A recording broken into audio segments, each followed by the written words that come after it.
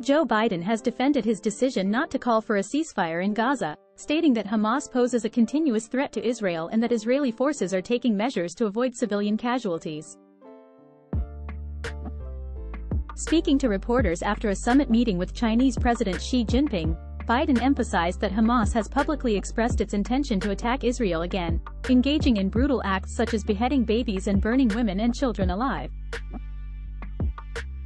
While these specific claims have not been independently verified, the severity of the massacre that occurred on October 7, resulting in the deaths of approximately 1,200 people, is undeniable.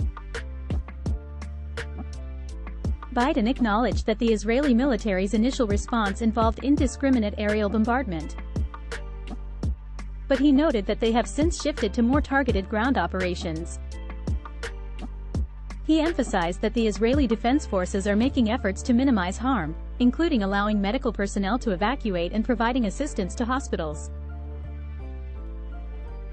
Biden also mentioned the possibility of a hostage deal, expressing cautious optimism. Biden's strong defense of the Israeli military contrasts with recent statements from other senior U.S. officials, who have focused on urging the IDF to adhere to humanitarian law and avoid civilian casualties.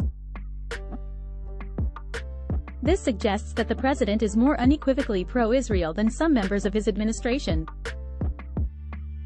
Biden's remarks came after the UN Security Council passed a resolution calling for extended humanitarian pauses to allow aid access into Gaza. The US and the UK abstained from voting due to the resolution's lack of explicit criticism of Hamas, despite their support for the emphasis on humanitarian relief.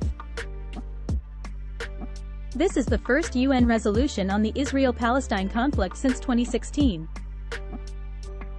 Israel's ambassador to the UN, Gilad Erdan, criticized the resolution, stating that it does not reflect the reality on the ground. He emphasized that Israel is committed to international law and is focused on bringing its hostages home. While UN resolutions are legally binding in theory, they are often disregarded in practice. The significance of this resolution lies in the US's willingness to support a call for an extended humanitarian ceasefire. The resolution coincided with condemnation of Israel's decision to send troops into Al-Shifa hospital in Gaza, which marks an escalation in Israel's offensive against Hamas. The World Health Organization expressed concern for the safety of health personnel and patients at the hospital, emphasizing that hospitals should not be treated as battlegrounds.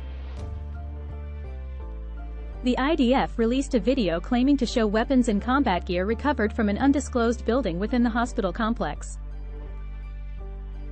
Hamas denied the allegations, accusing Israel of spreading lies and propaganda. The Israeli military spokesperson stated that the search of the complex is ongoing, as they believe there is a command complex beneath Al-Shifa. It is widely acknowledged that Hamas has an extensive tunnel network throughout Gaza,